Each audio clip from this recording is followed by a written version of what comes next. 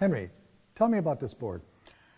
These were really great boards. This is from the Catalina Equipment Company, and Tom Blake was one of the main guys that had done these boards, and they're from the 40s.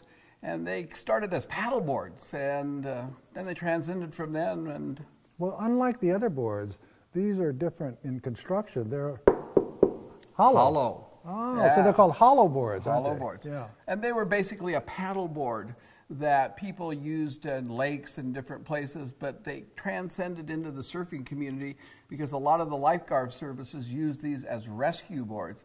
So when they weren't rescuing somebody, whenever they could get a chance, the lifeguards would take these out and surf them. Mm-hmm. And it went all the way from the East Coast to West Coast, Hawaii, and people rode them all over because they were popular and they were easily produced at that time and became an important part of the culture at that time. But the construction is very similar to a boat, isn't it? A wooden boat. A wooden boat. Yeah, where it's framed on the inside, isn't it? It has a set of ribs. Yes. And then those ribs gave it an opportunity for them to nail this down and make it hollow. And these are not, these will absorb water, and as you can see, they have a plug up there.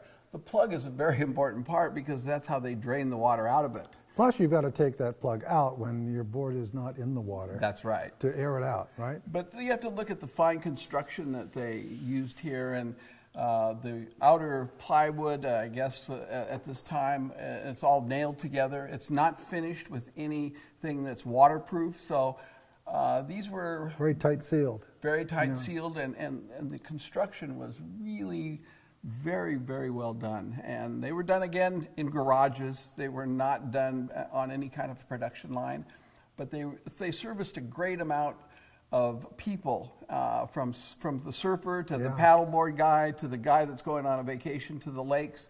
And they also became a big part of the rescuing that lifeguards used to rescue people at the beach.